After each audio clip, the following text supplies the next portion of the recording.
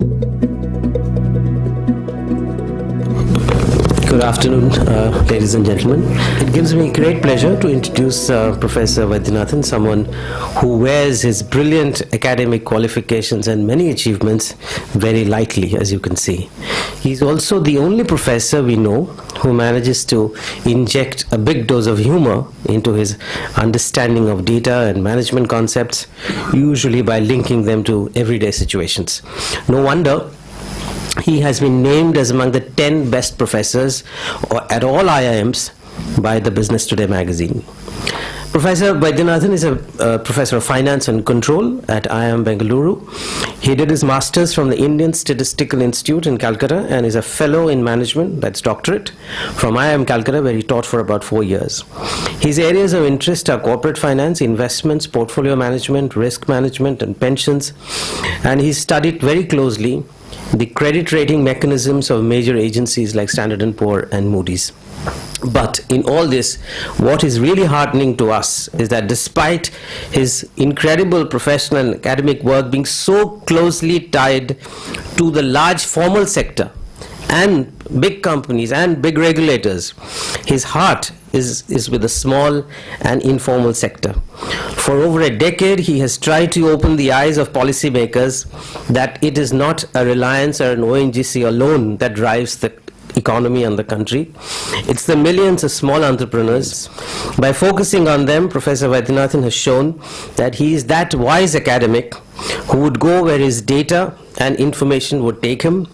We have all benefited from that wisdom that emanates from this pure search for the truth. Ladies and gentlemen, please give Professor Vaidyanathan a rousing welcome to this forum. Thank you, Sucheta, and thank you, Basu. And of course, thank our florist for the lovely flowers, and thank all the audience on a Friday evening to spare your time to be here. And my relationship with Sucheta, I think, goes back quite a number of years. I invited her a couple of times to our institute to come and give a talk. After I've been more involved with the writings and other things, post Harshad Mehta times, actually. They have a lovely book, incidentally, on the scam. And that's one of the books I used to prescribe for even today. Several chapters from that for reading for the capital market student may be very, very interesting and fascinating. In those days, of course, initially I thought, Dalal and other name and, something big is. And she comes and says, no, we have to reform, we have to regulate, and kuch nahi. These are all, I thought something, money tree is being called and, you shake and something will come out of it. Nothing. She wanted to reform and change the system. I was very impressed with it. Okay. A lot of people ask, why do you write books? Because nowadays nobody reads anything. Why waste your time? At least if you are my student, I can say that, it's a compulsory reading, another thing. And they will ask which chapters are, which pages. Full book, nobody is going to read. It doesn't matter. If you buy and read it, it is uttamam. It's the best thing, right? If not, at least buy. If you don't read.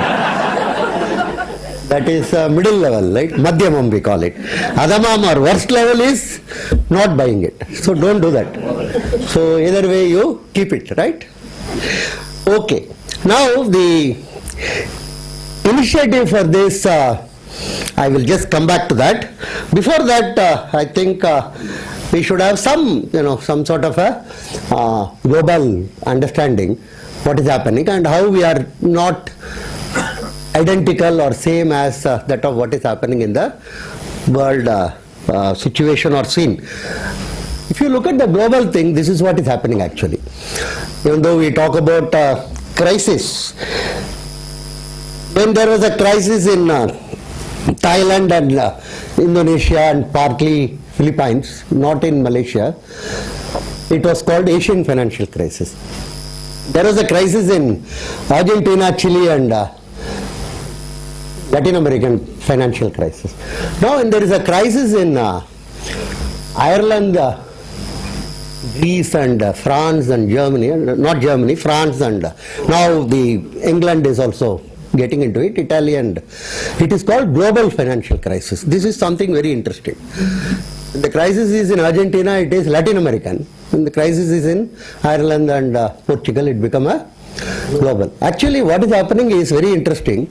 If you take G7, lot of you, I'm sure most of you would have heard about G7. Now it has become, what is that called? G20. When there is a crisis, we tend to get more people involved so that, everybody, per capita crisis comes down, that type of a feeling, In organizations also same thing. When you can't solve a problem, you add more people and try to look at it. So G7 has become G20, but the original G7 had 51% of the global income. Adjusted for purchasing power parity, we won't go into all those technical issues. That it's purely in terms of comparable basis. In 1990, not very far actually, and today they have, it was supposed to happen in 2018, it has happened earlier itself. They have something like 36%, and the emerging markets have got 52%. This is something which has very, very interesting implication on a global scale. Otherwise, what is popularly called the axis of economic power has shifted from the G7 to the emerging market. Emerging market mainly India, China, Brazil and Indonesia. These are the four big numbers actually. So this is what has taken place. The axis has shifted. Somewhere in 2008, somebody asked me, how long it will take to recover one of the business channels. I told it will take 40 quarters to recover. That girl was very clever. 40 by 4, you mean 10 years, sir, she asked. I told 40 by 4 is normally 10, irrespective of the channel, right? So after that, I was never interviewed by any of these channels, because they thought this fellow is a crackpot or pessimist or whatever you call it, right? This was in 2008. Very recently again somebody came and asked how long it will take. I told 80 quarters. 80 means 20 years. You see, we are teachers normally. We don't, even if a student gets 5 marks, we tell that there is a scope for improvement. We don't, nowadays you have to be very cautious also. If you tell him you are useless or something, he may go to Human Rights Commission and other things. So everywhere there is a, the other day one fellow was not submitting the projects in time. I told you have become lazy. That boy, it was very upset. I thought he was upset because I am telling him, no, sir, don't use lazy. You say I am differentially motivated. So it's a sort of, everything is now, one has to be cautious, right? So when I told 80 quarters, what I meant, I told her, it is never going to recover. So the fundamental principle I think we should internalize, very, very difficult to internalize it, is the era of G7 is over. And why it is difficult to internalize? Because we are, umbilical cords are with G7. Our genetic structure is linked to them. In terms of so many things, education, what one can call children, our linkages, hundreds of linkages are there with those countries. So it is always very difficult for us to, so that is why you see in the television, you see in the paper, when are they going to recover? And that recovery has become more critical for us, even though it is not, as we will demonstrate very soon. So this is what significantly has taken place. And when did this start? Actually till 1820, ourselves and China had something approximately 50% of the global GDP. Till 1820. So 200 years only, actually this Europe and US had a dominant position. So in a sense, we are what Angus Madison calls the economist who constructed the global GDP from period 0 till 1908. It was a OECD project. He says you should call India and China as re-emerging markets. The correct terminology is not emerging markets, actually they are re-emerging, or they are going where they were in before to 1820. It's a 200-year in-between period. So that itself is something which is interesting to note. Why have they gone into this? Why have they come to this? Very simple. They have a huge amount of aggregate debt. The indebtedness of these countries have phenomenally increased, and these are all something like December, January data. Now it has much more. Canada has crossed 300%, and US is more than 300%. Our own Britain is 500% now. Our own Britain, because sooner or later we have to run that country. I'm telling you. They are in deep pits. They will come to us in some way or other, take over and run it. Japan is beyond imagination. Huge amount of indebtedness have come. Of this, broadly, when you say debt, three major components are there. One is what is called the government debt, or what is called the sovereign debt. Other is corporate debt. Third is household debt. These are the three broad categories. Government debt, in a sense, can always be managed, because every government has access to equivalent of our Nasik press. Very simple. You print more, and in India actually one shouldn't say that. Telgi, they also have sometime access to that. He comes from my state, so I should stress that point. Somebody told, of course we have the note printing in charge here, so we shouldn't mention it more. So government debt is something, of course there are implications. When you print notes, it will be inflation and so many things. We are not going into that. But technically government debt is sovereign debt, is by and large it is never reneged, or it is never forgone. But corporate debt is different. But again, corporate debt, if I have borrowed 40 lakh from Canara Bank, I will every month sit with my wife and worry how to pay the EMI and other thing. But if I had borrowed 400 crore, who will worry? Canara Bank will worry actually. Their GM will ring up, how is your husband, how is he? Is he doing well? He is worried, So the relationship is in terms of the quantum which you have. Once you cross, after that, like my own city, this airline man, former airline man, he is going around happily smiling. And SBI, what is SBI asks? SBI for him is a three-letter word. He doesn't know about SBI. SBI is so worried, 8,100 crores which is tied up. So the bank, corporate debt to banks is of different kitty. And sometime or other, like countries like India, the government will pitch in and then fund the banks. The NPA of banks is going up. We had the story of Indian banks, so many of these examples. But the third actual WMD, weapon of mass destruction, is the household debt. And that is what is phenomenally destroying these countries. Household debt is significant. And many of these countries, it's something like more than nearing 100% of the GDP. And not only that, individual households do not have any concept of saving anymore. That six-letter word is out of the dictionary. What is saving? Nobody knows. Saving is not there actually. One of the reason is the another six-letter word, family, has significantly as an institution come down. And one of the critical reason originally for saving was the family as an institution. So that has also gone. So there is a compounding crisis in terms of saving problem of. So households are all womb to tomb in terms of debt, indebtedness. Average household in US has got 15 credit cards. And aggregate credit sanction used to be 8 trillion. They have brought it to 3 trillion. It's a huge. And then there is an educational loan. Then we all know about the housing loan issues. So for everything, households have started on a borrowing spree.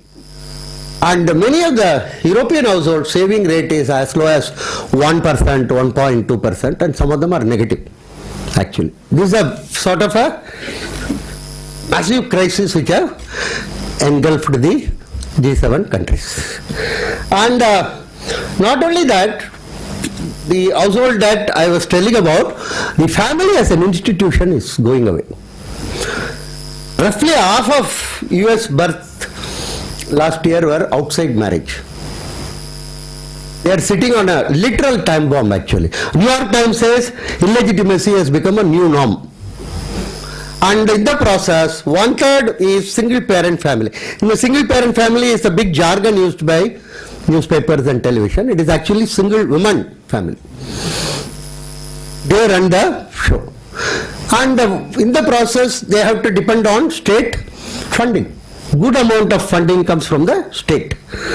And in UK, some of you might have seen, year before last year, the kids were rioting on the streets for 2 days. 2 full days they were on the street. Looting and taking away goods and everything was happening actually. The cops were more or less tolerant, rather. They didn't try to. And I was in Manchester. One shop was not attacked at all by anybody. That is a bookshop, which is in the center of Manchester. You can understand. So they constituted a committee. Archbishop of UK was also member of the committee. Finance Minister was there. Chancellor of Exchequer. They found, the Archbishop was telling, there are more households with TVs than fathers. In UK they found out. Sovereignty of the family is gone. That committee report is a must read. It's available on the website. What is the fundamental problem of UK? They are enunciating. It's not able to, and most of the single parent families are, whether one likes it or not, all over the world between age of 3 to 13, that's what the report says. Father is looked upon as a control variable.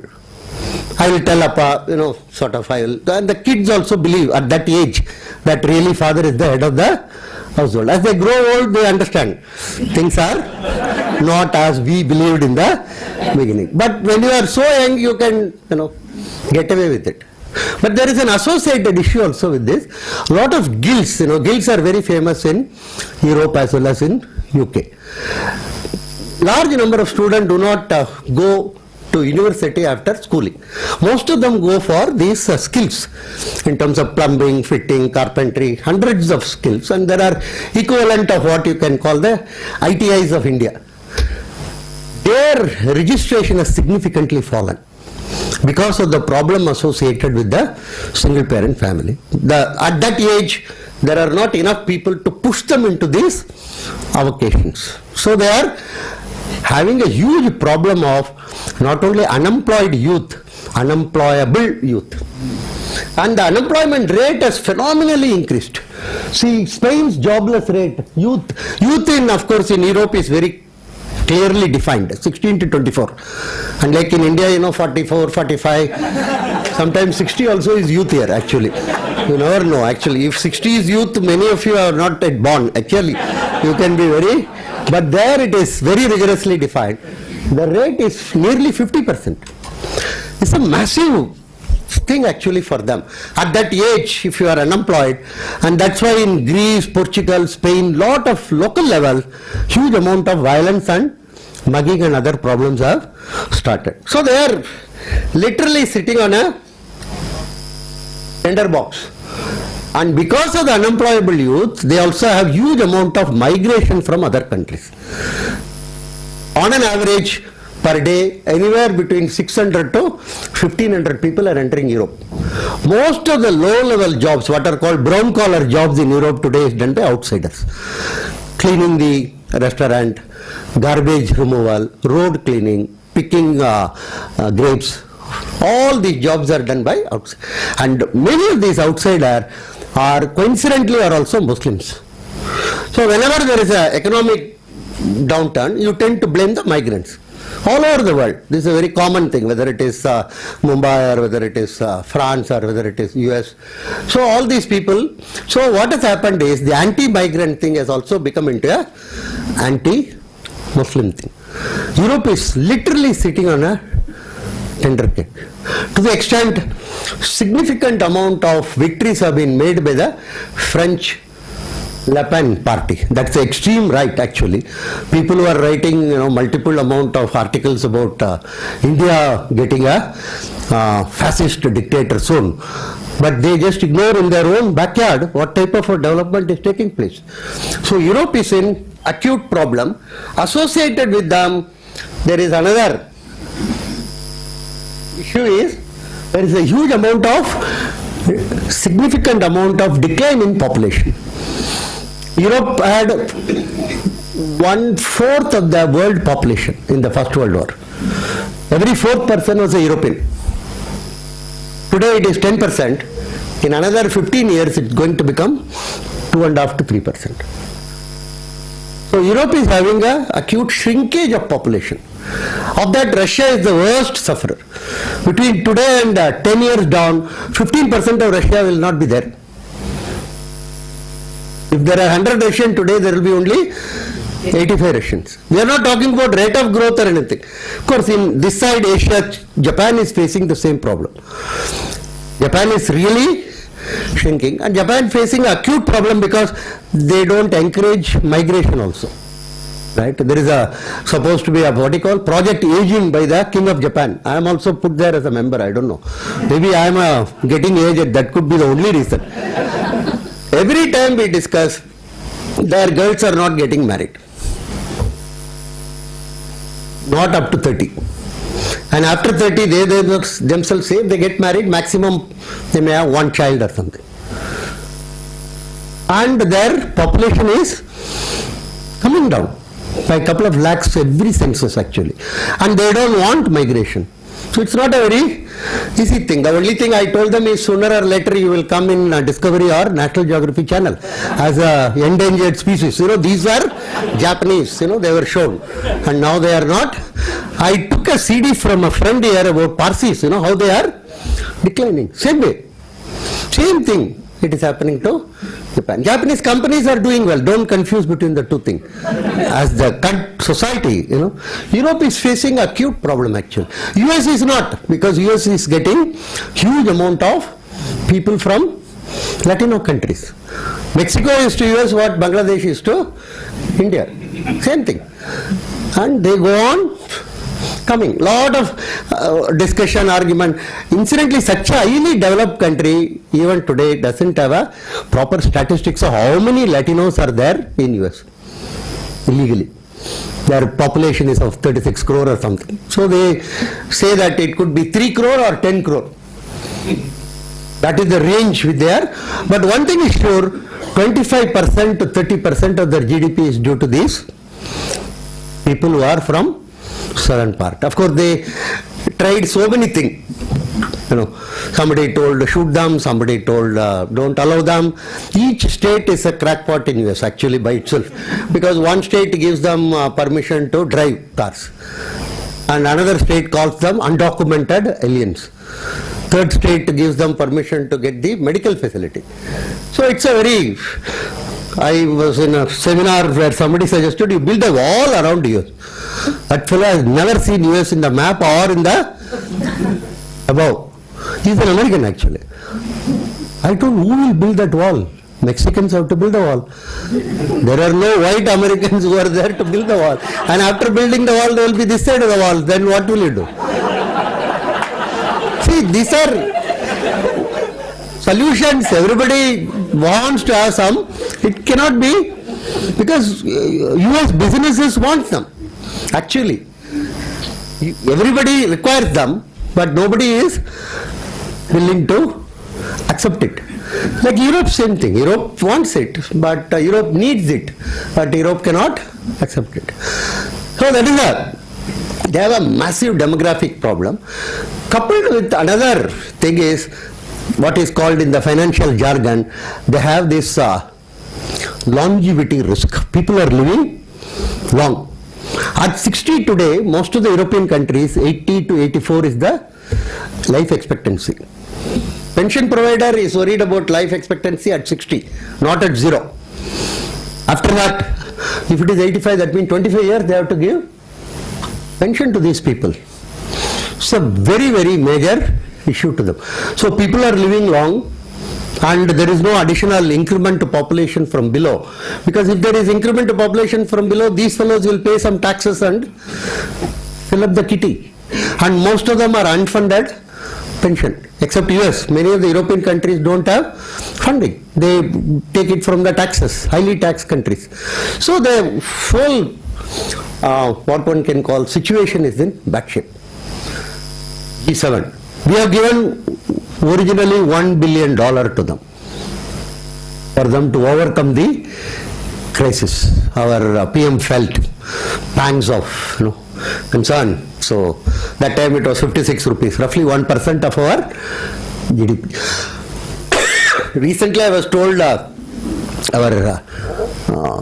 NAC chairman, National Advisory Council chairman, she wanted 10 billion to be given to Europe to overcome the crisis. I do not know actually whether we have dispersed it or not. That information is not still come out. But the interesting part about it is, even though we gave 1 billion, not a single European paper wrote even 4 lines about it. Only Le Monde carried one sort of a satirical item. They made it appear India was privileged to give it to Europe. See, night one beggar comes, I give some food to him, whatever is left over. He says, sir, you are very privileged today. You have done, it's not that he is thanking me. He is making me appear that I am blessed by him. Like that. So 10 billion, one doesn't know again. Okay, let's look at our current situation. These are the data sources. This is what we have used. Exhaustive ones. Indian scene is very simple. We have a huge portion of what is loosely called non-corporate sector. That name itself is funny, because corporate is taken as granted. So the other one is non-corporate sector. That's some sort of a Neti, if you remember, Nachiketas, he went, is this the truth, is this the truth? He was told, na iti, this is not the truth. This is a peculiar way. This is a way in which actually some of you may remember, there is an 80 judgment of the Supreme Court which defined Hindus as those who are not Parsis, Jews, Christians and Muslims. Finished. They broke their head. And finally, because everything somebody told, vegetarian, non-vegetarian, this and that, and finally court told, if you don't belong to these 4 faiths, you are a Hindu. Story is over. Right? You can't, Sikhs, Jains, Buddhist, all do have this, all this SC, ST, so many things. Anyhow, so this is the way in which we have to, they have approximately 45 to 50% of our GDP. It's something which is phenomenal actually. In any other country, this would be treated as something main. But the most interesting part is, in US they have something like 6 to 7%. So they are called residual sector there. So here also we call them residual. India is the only country where 50% become residual.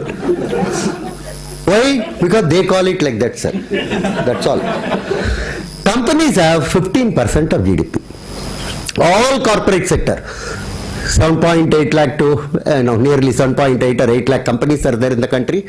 Entire group put together will be 15%. Of that, 8,000 or so companies are proudly listed in the stock exchange. 8,000 plus we always claim that of that 50% last year didn't have a single transaction. Right, what we call million Abhimanyus in Indian share bazaar. This crowd at least will know who are Abhimanyus, right? I'm sure. And like my students, somebody asked, who is this Mr. Abhimanyu, sir? It was a very, created chaos in the class actually. This girl suddenly stood up, sir, Abhimanyu mentioned, who is that gentleman? Immediately tell. Another person from there, he told, no, you don't know, he comes in that story.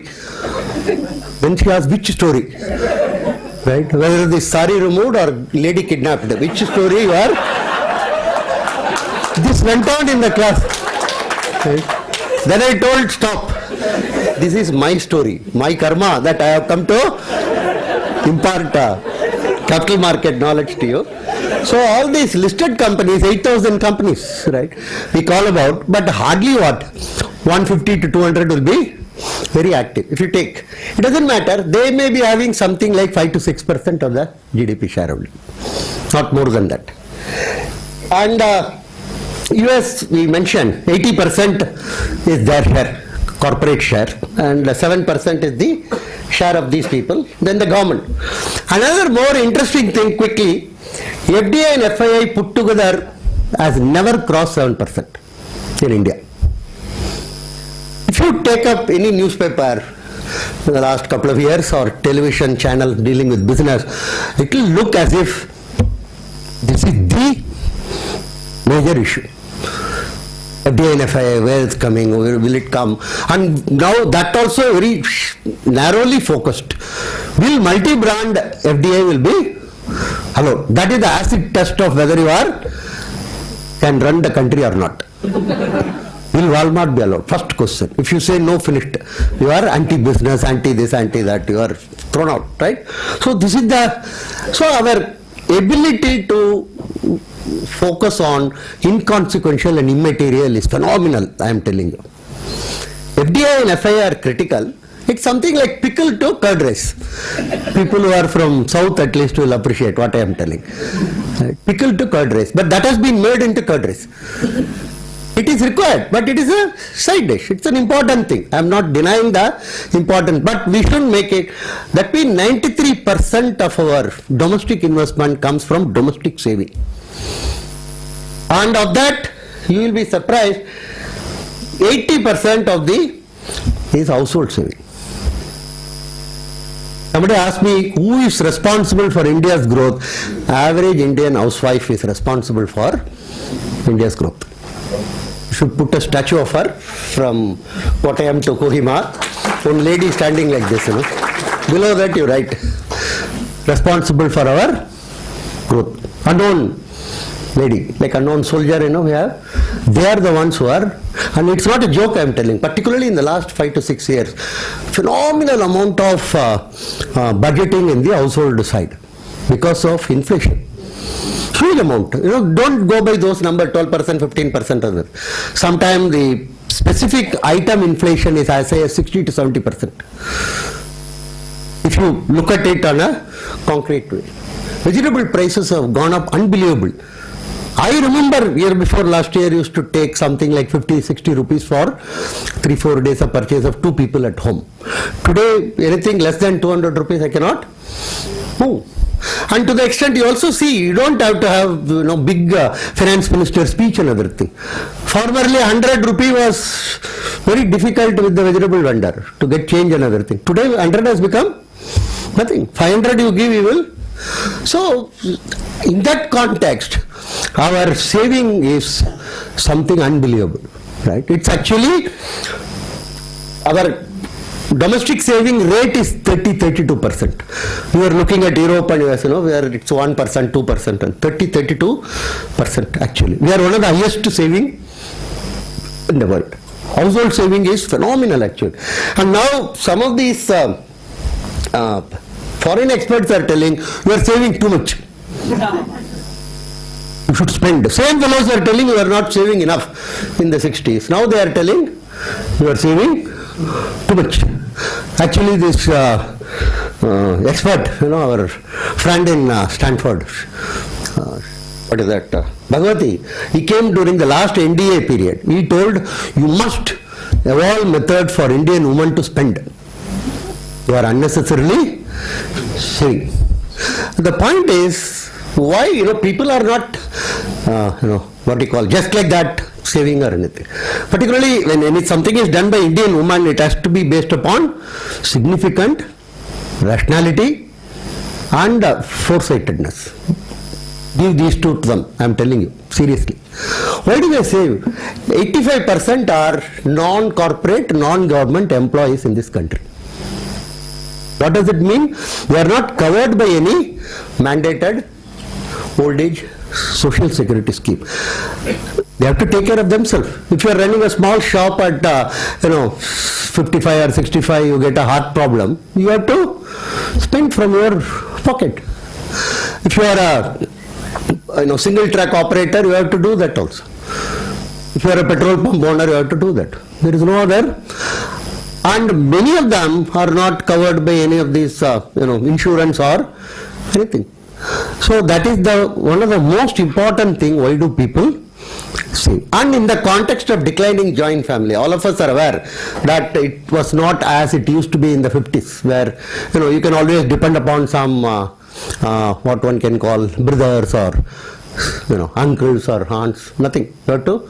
Second is health related. Again the same thing. US or Europe, you can get into the universal health schemes. Right? We do not have any such schemes. If again you have to pay for your own. So So you have to, and again our life expectancy at 60 is now 73. So 13 years you have to, assuming you, and for self-employed people there is nothing called retirement. Many of them actually do their business till their death actually. So our life expectancy has also increased. So we have to save for old age, we have to save for health reason. Third is education. Not many people think about it. Why do people save? I had a long argument with these experts. Education is very expensive today in India. Youngsters at least will know what I am talking about. UKG or LKG cost a fortune today. Just to enter there. And you have to pay a lump sum. And over and above harassment, parents have to study because they are interviewed. Grandaunt say mother should be graduate. In one place in Bangalore they told mother should be postgraduate. This lady was really struggling hard to somewhere get some of those certificate at least. And they were talking about something like 1.5 lakh to 2 lakh as a initial board money, and then monthly fee of 1500 to 2000. If you have two children, and for this you don't get any loan from banks. They give loan for IIT, IIM, and not for UKG. It's very peculiar actually. I was on the bank board, I used to argue, no, you don't give loan for foundation for the house, second and third floor you are. They say, no sir, education is very expensive. And on an average, Asian women and Indian women more particularly are obsessed with their children's education. I use the word obsessed with they are very, they want the children to go to the best school, and unfortunately in India best school is associated with the highly priced schools. Value, and so they are very, and they keep track also. What he is studying, other day I asked some man, what is he told 6th class. Then the boy told, Appa, I am already in the 8th class. This father doesn't even keep track of which class he is studying. And a lot of studies are there. Why women, Asian women are? One of the reasons for Indian women is, every Indian woman wants her children to be better than her husband. Let us be very, clear about it. Right? You ask them, you scratch them, you ask them, they will agree, right? Because this cannot be rectified anymore. It's like old ambassador car. You can neither sell it nor donate it. It's all right. It's you love antique furniture, so that also is there. Here and there you can move around and keep it. So how do you take the vengeance and make it better? Sometimes I have heard them telling, don't be like Appa, study well. Because she is one of the privileged who would have seen his certificate that he was a 3rd class pass or whatever it is. Nobody else would have. So this is something. And the 4th is the samskaras. Lot of people spend lot of money on marriages of relatives, the birth, death and other. And poorer segments spend more money proportionately than richer ones. Richer ones may send an SMS, very sorry to hear you have died, and it's all right. Without realizing, SMS won't reach that fellow. It's already gone. But I have seen lot of poorer people taking a bus or train, going to their village, buying saris and buying dhotis. And I always used to ask, why do you have to spend so much? He says, if I don't spend, who will spend for us? Spend for them. So all these rituals related spending. So if you take old age worries, health worries, education of children and the samskaras, all these 4, you have to save 25 to 30% at least. There is no other way in our country. In the absence of any other support system actually. The 5th one is for people who are in this type of business, what is called the corruption or bribery. That is very important, and there you have to pay. There is no other, and that also has to be coming out of your saving. Where else it could, right? For instance, 2 major problem of this group is corruption and lack of credit. My flower vendor, actually the whole focus on this itself came out of her. Every day morning, she is a vegetable seller also. Every day morning she comes around 7 o'clock near my home. She comes in a TVS 50. Half of the truckload she brings in that. I don't know how she manages. And she starts the shop 7 to night 9.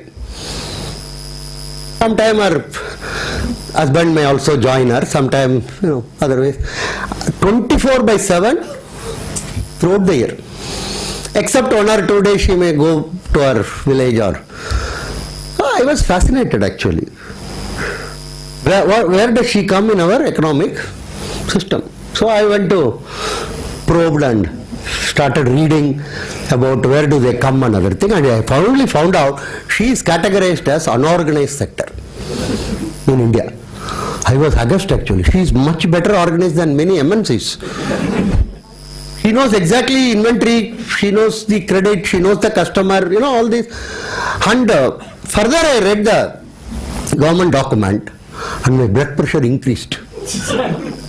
You know why? Government is put as organized sector. She is categorized as unorganized. Government is organized. Totally disorganized fellows are sitting there and they have classified themselves as organized. I have nearby one municipal council, Bammanalli municipality, our area. Such a level of disorganization. But they have classified themselves as organized. No, what does this mean? This I call all these as terminological terrorism. There is one type of terrorism. Why? Unorganized means you are disorganized. And you should be made organized. They themselves do not know that they are called unorganized actually. And in general talk, immediately people will say, all unorganized groups will be, bank meetings I have seen people telling, unorganized we should not. And actual practice, most of these people, I can tell you with confidence, the NPA proportion is relatively small. It's very interesting actually. In educational loan, for example, the NPA is highest among people who come from best institutions. Not people who are coming from some of the premier institutions, IITs, IIMs, NITs, and all these. NPA level is very high. And all these fellows get good jobs. Right?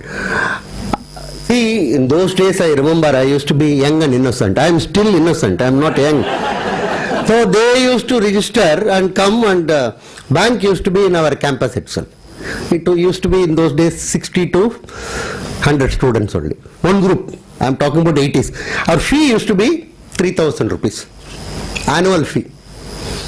So they will come and we will sign. Much later only I realized I have signed as guarantor to many of these people. I didn't know that. I have signed it. And they have all gone. Suddenly in the mid-90s I got a letter from some banks that if you don't pay within 1 month, your house, car, dogs, wife, everything will be.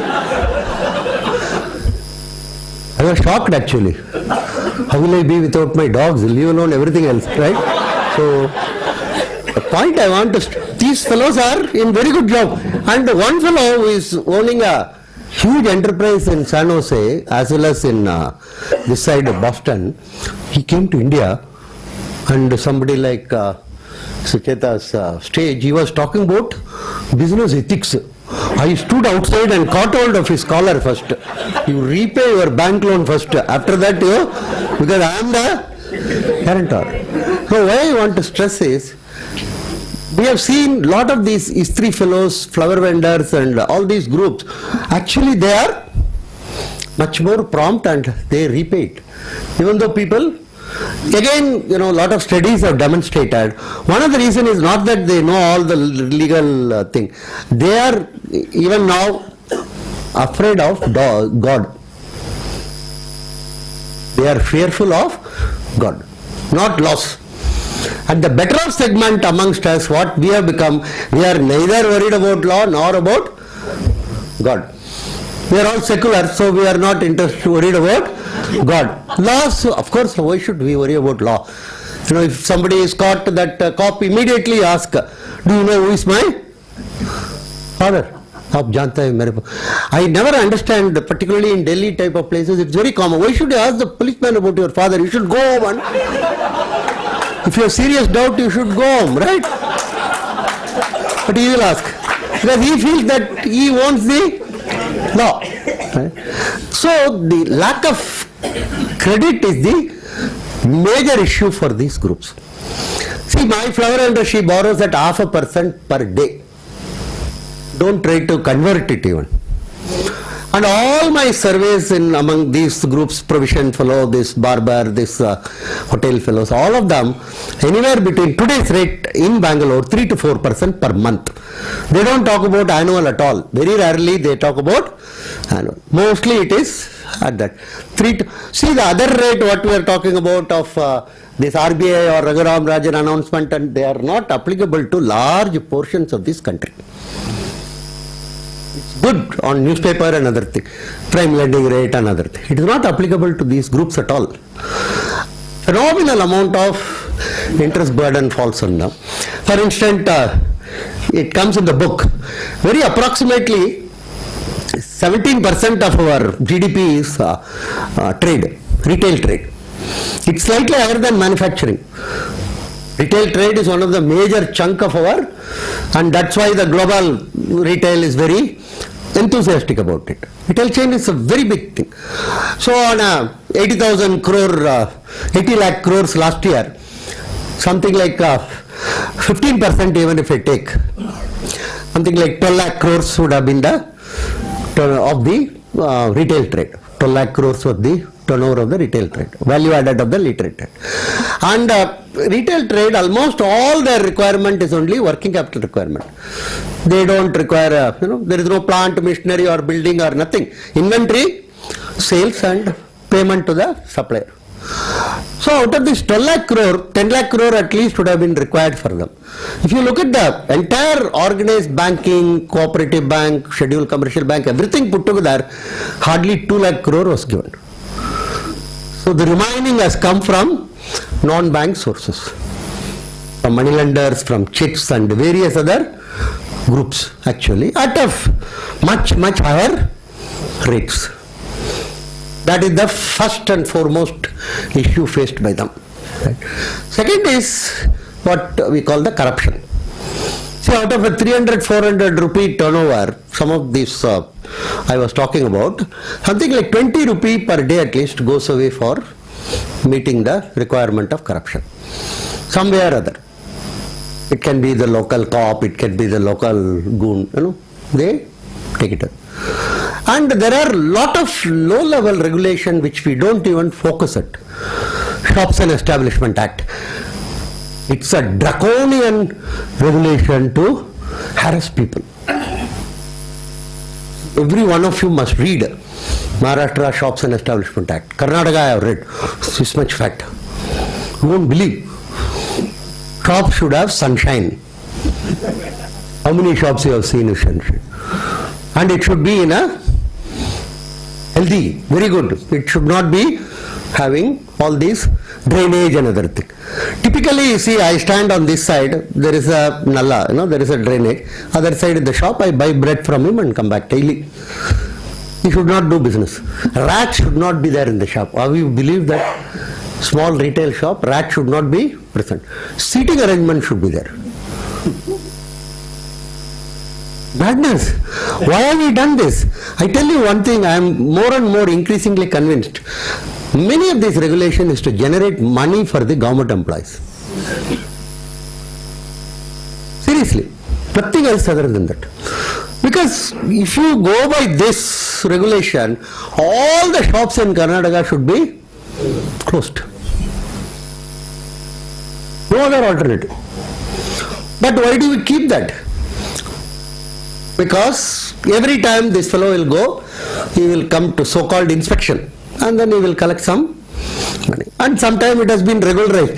Like we have one Idli fellow nearby, the Food and you might have heard about it, Food and Adulteration Act. That is another draconian act. Frankenstein monsters, these fellows, this corporation fellow, the way they come, when they enter itself, it is adulteration actually. The shop. That fellow puts in an envelope 500 rupee and he gives it. I ask him, why do you want to give, sir? Otherwise he can create problem for me. Friday evening he will come and close the shop. I can't even go to court till Monday. And Saturday, Sundays are my peak business days. Right? So very draconian. I was in some group. I asked the responsible government official, has anybody died in Bangalore eating in any of these hotels? He said no. Stomach upset only, sir. That will come at eating at home also. Nothing. What I wanted to say was this act can be scrapped. Nothing will happen. Very simple, because if some problem arises out of eating in one place, other fellows won't go there. Simple. You don't require and 6 inspectors and unbelievable actually. Many of them are crorpatis, and very often we read in the newspaper one lower level clerk was Lokayukta raided him and found some 25 crores or something of assets. Huge amount of money is generated.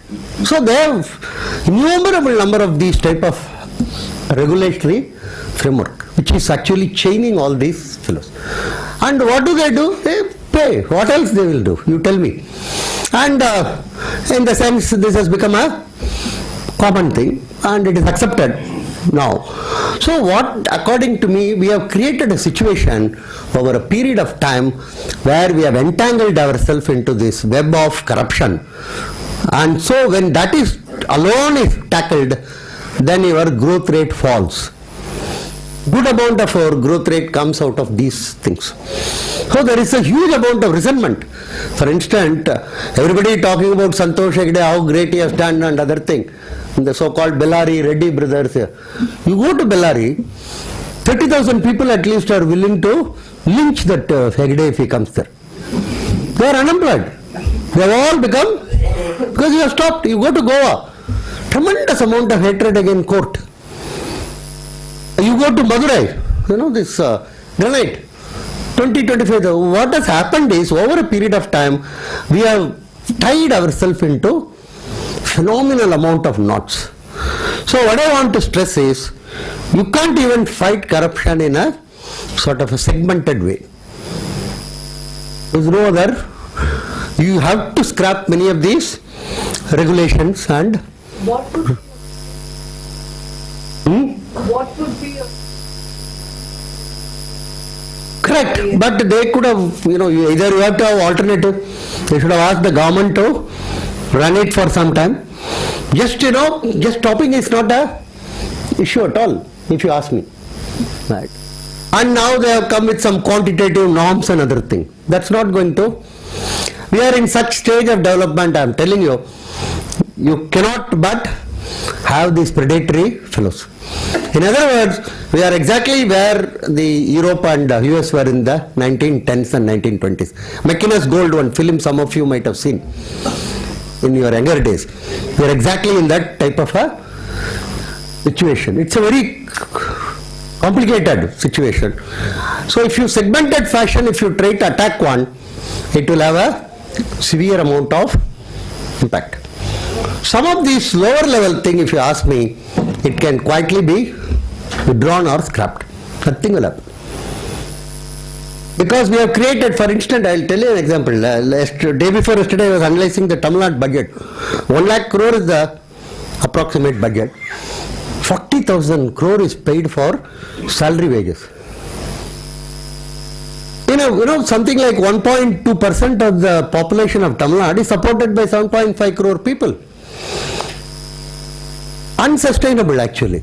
If you add interest, pensions and other thing, it comes to nearly 60-65%. There is absolutely no money left with state governments to do any other activity. In the past they used to open some sheep rearing corporation, wool preparing something, ribbon cut, nothing is happening. And the alternative what they have done is this opening up liquor shops. That's the largest source of revenue today, more than commercial taxes. So on one side you drink, give us money, on the other side we will give you mixie. So this, this sort of a cycle we have created. What I call the vulnerable dependency cycle. Or in other words, loosely called, families are getting nationalized in India.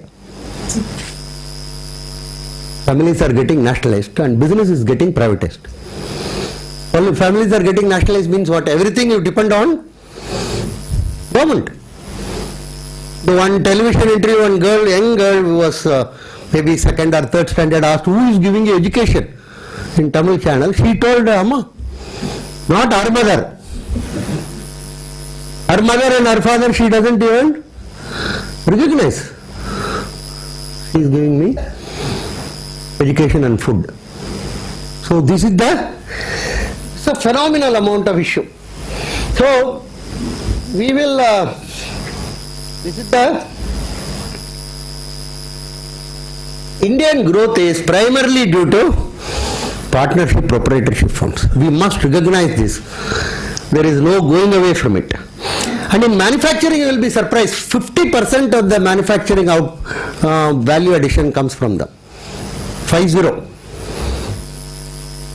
Not any less or anything. And it is domestic saving finance. So if we have to focus, how to enlarge the scope of domestic saving. And all that, many of these, the global economies quickly come, capital output ratio is 4. So we require 40% investment. Our saving is only 30%. So 10% has to come from. Much of it is actually spurious. This capital output ratio itself can be questioned actually. Because our non-corporate uses capital phenomenally efficiently, believe me. This capital output, we tell bus for instance, a board is written. 40 people can sit and 5 people can stand. That is the capital to output, right? You tell me which bus goes like that. There are buses in Calcutta, I have seen all around there are like garland people. I don't know. Suddenly I find a huge mass of people moving. Somebody told, sir, there is a bus inside. I'm not joking. Several places. Same thing, trains sometimes you find, In taxi, long distance in UP, Bihar, almost all the states I have found, on the right side of the driver there are 1 or 2 fellows sitting. You don't know who is driving that bloody vehicle. I always ask, who is the co-driver? No sir, adjust money. It's alright. And they will say, move a little more because I have to put the brake. I have to put this. What is this here? And in statistics, we only take 3 people behind and 2 people in the front. And then measure the cap. This whole idea of capital output ratio has to be relooked.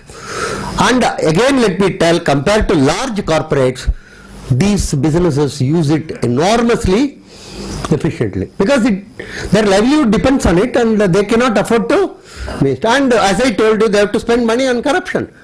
See, big corporates can have huge departments and called by different names.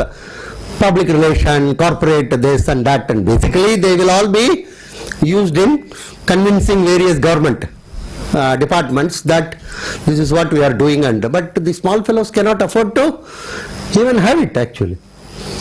And so we have a flourishing, what you call chartered accountants and lawyers. A society where these 2 groups are flourishing, I am one of them, is in decay. Tell me, take my word for it. If chartered accountants and lawyers are the most flourishing people, that society is in deep trouble. Who should be flourishing? Musicians, teachers. Correct? So, but who will bother, right?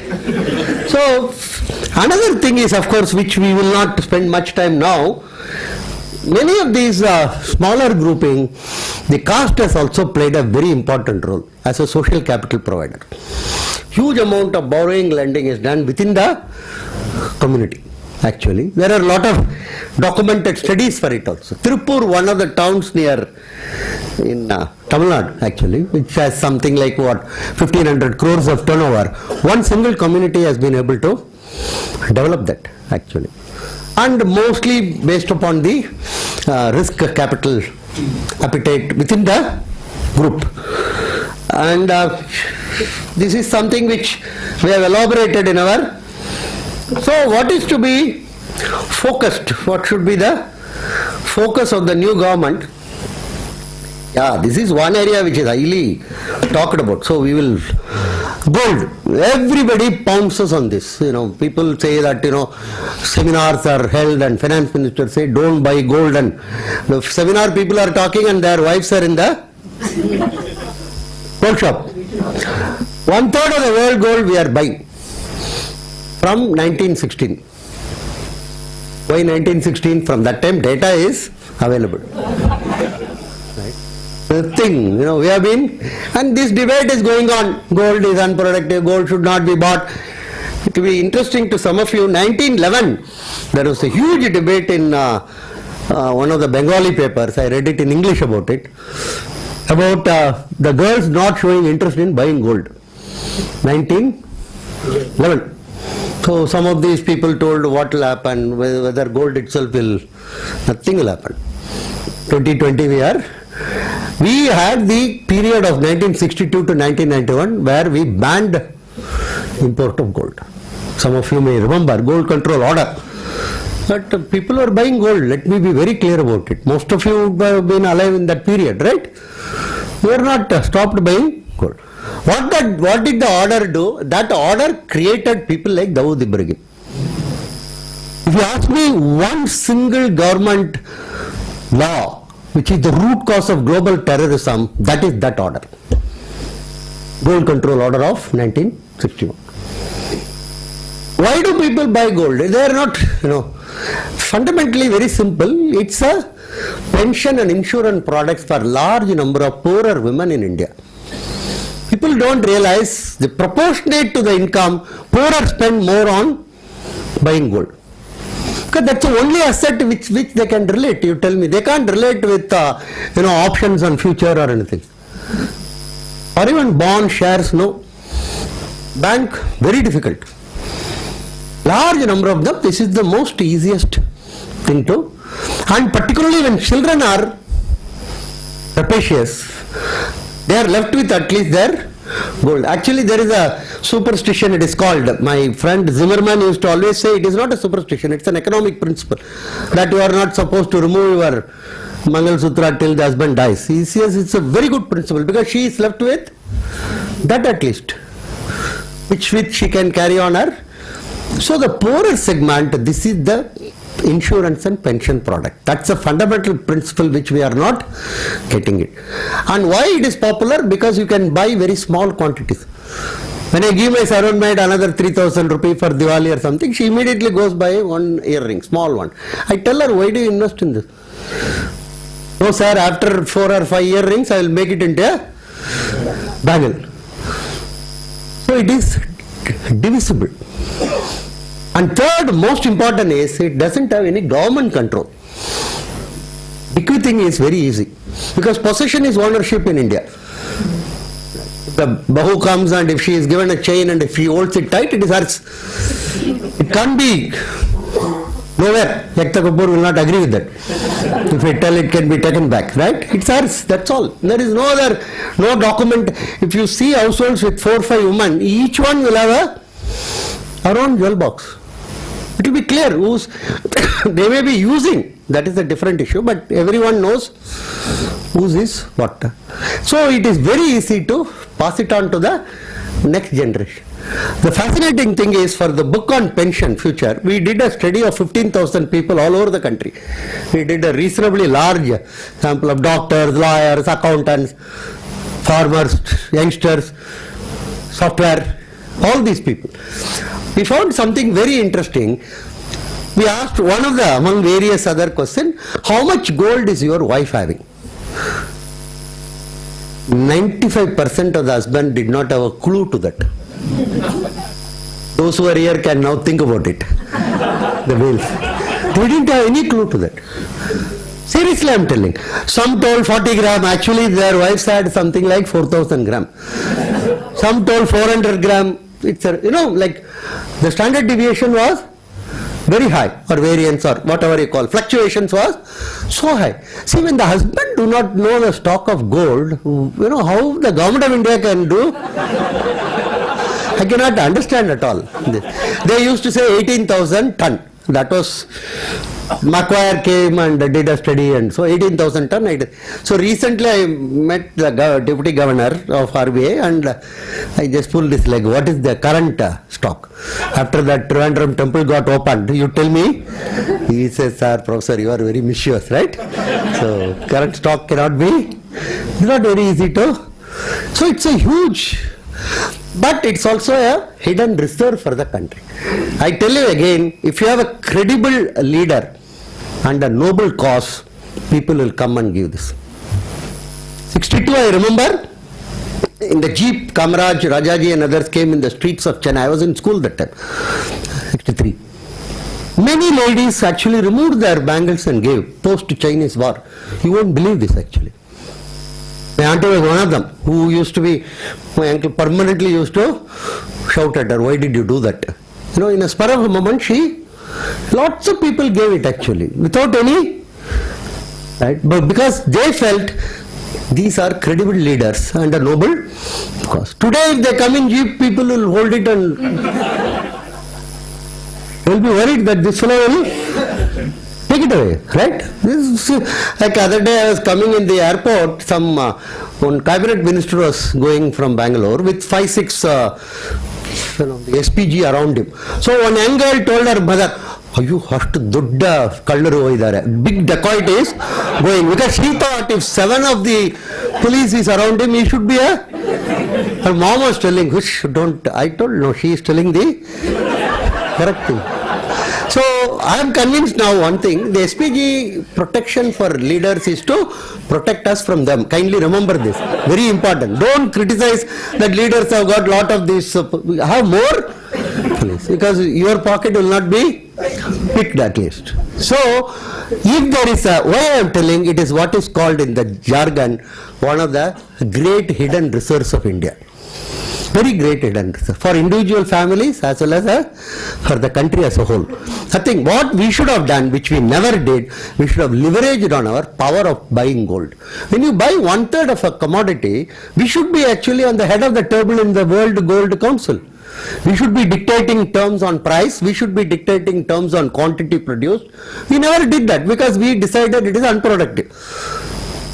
That is what the left economists told in those days. Buying gold is unproductive. Where is the strength of Walmart? Because of their purchasing power. So we should have leveraged on it throughout the 70s, 80s and other thing, accepted.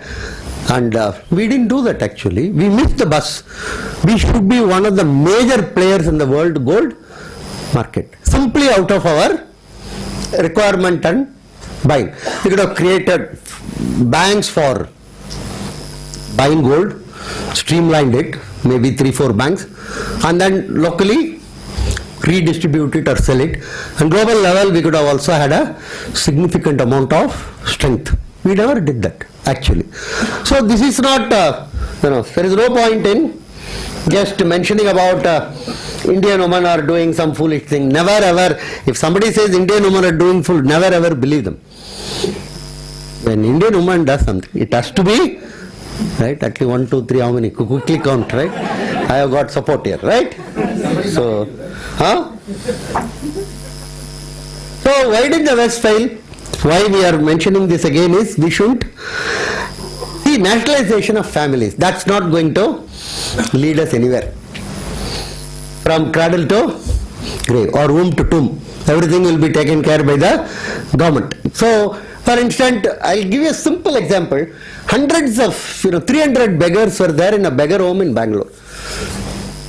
2 years before, I don't know why, they all ran out of the beggar home. They had some complaint, food was not enough or something.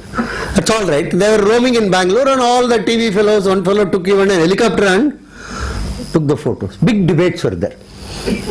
Everybody was telling what government of Karnataka is doing, what government of India is doing, right? And our friend Arnab asked, nation should answer. Nation should know. So somebody thrust a mic before me. I told, what about their uncles, aunts, father, mother, cousins, brothers?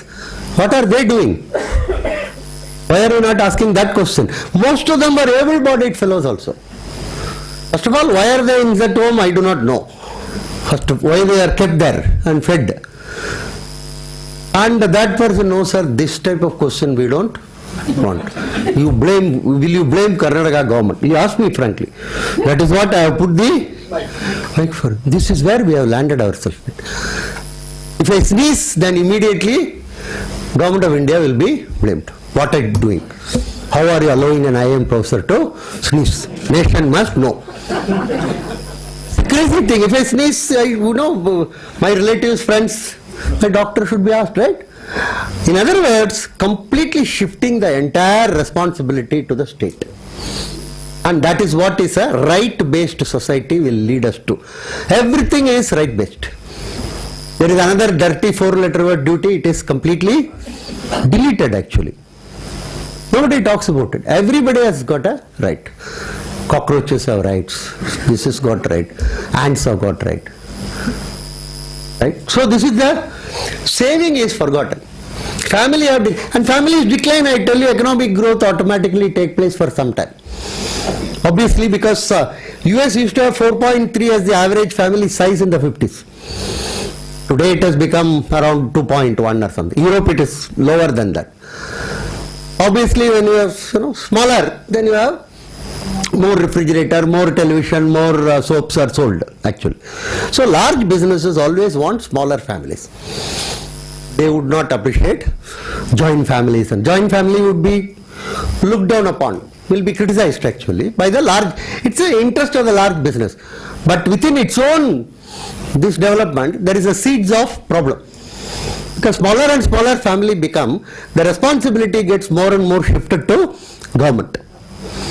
It has to take care of the interest. So that's what we call in terms of right-based society. Duties are forgotten. Relationship-based, and everything is rules and contract-based. We are still significantly relationship-based society. And they themselves agree, of course, now multiculturalism has failed.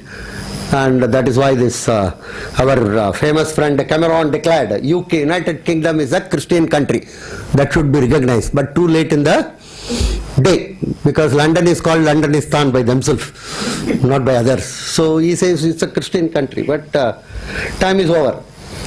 So lawyers and accountants and doctors also I have included here. System is decaying. That's not a very desirable system. And our growth is, first, it is not a global crisis, let's be very clear. It's an Anglo-Saxon crisis. It's no need for us to shed tears. Only major advantage is funds will come to India. Take my word for it. Because today funds are in search of markets. Markets are not in search of funds. This we should internalize. Funds will not go anywhere else. And longevity is increasing, they have to earn somewhere.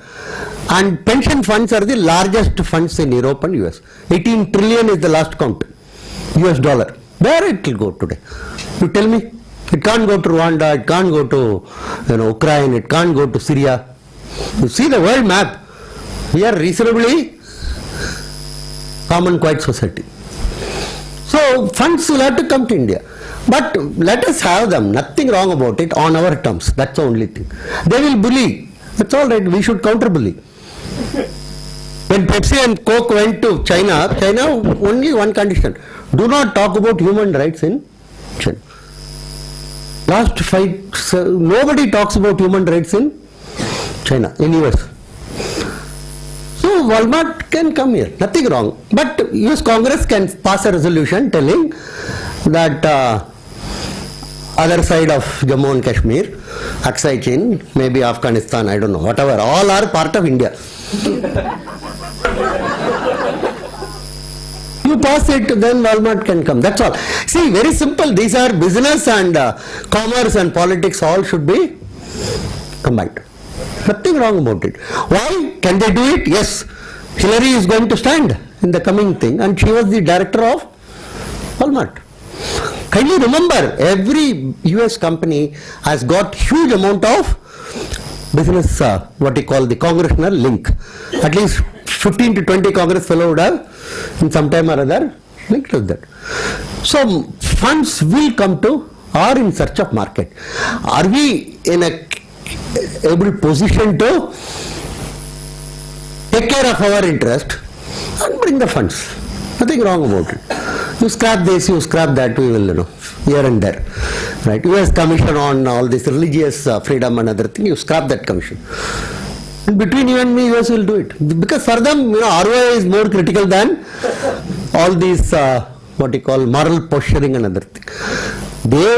They are particularly Republicans are very clear, ROI is the final thing in the world. This other side, Democrat here and there, they will be making some noise. They will write some articles and other thing. That's all right. You write more article in New York Times. We encourage you. Right? So that's only. So funds are in search of market. And so we have to sort of recognize this. India's story is just beginning, what we tell. Right? So agenda is, we should actually think beyond this old debate of Marx, market and all that thing. That's enough of that debate. We are for market, we have always been for market. The whole country, what I call, is getting Vaishyavisation. Everybody is becoming a Baniya in our country today. Everybody is a Baniya. Government actually should be a Kshatriya, and that is also Baniya. In business, individual government employees are all Baniyas. In business, without capital, because of their position and regulation. So whole thing is, we have to think in terms of protect and preserve families. That's something which we should keep in mind. Vaishyavisation is taking place. Huge entrepreneur. Everybody want to be an entrepreneur. This entrepreneurship development program I never understand. In a country where 85% are entrepreneurs. We must have programs for training people to be good employees. If you want me to, right? I am again, in various management institute, I am always puzzled actually. Why do you have these stupid programs? Everybody is a born entrepreneur in our country. We have entrepreneur from what you call this, Mardabad, from what 300 rupees to how much it is? I don't know. 3,000 crore? Right? It's a very bangle making place, brass and bangle making place. He's become a big fellow. Right? And the credit delivery should be the. Right? Huh? Don't tell the name. Actually, some of you know Telugu may be knowing. Vadra means don't do. So she has been telling Vadra, Vadra, Vadra without knowing, that, but he is understanding it in different. Anyhow. So credit delivery, I think, should be the primary focus. We must enhance the credit delivery to these groups. And just by depending on this commercial bank is not going to help.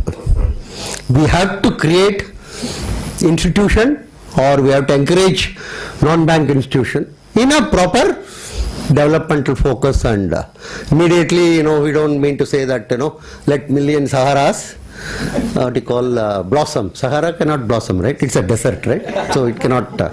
So we must, what I mean to say, the requirement has to be understood and appropriate developmental.